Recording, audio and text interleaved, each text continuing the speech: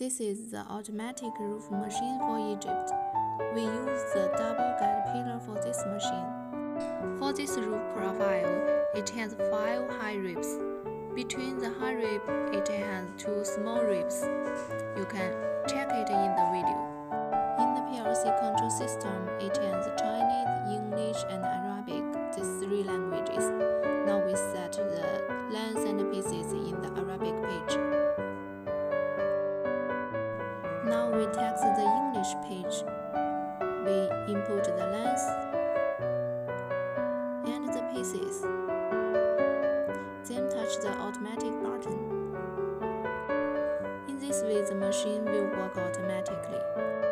This is Helen, and if you also interested in the Rollforming machine, please do not forget to subscribe my channel.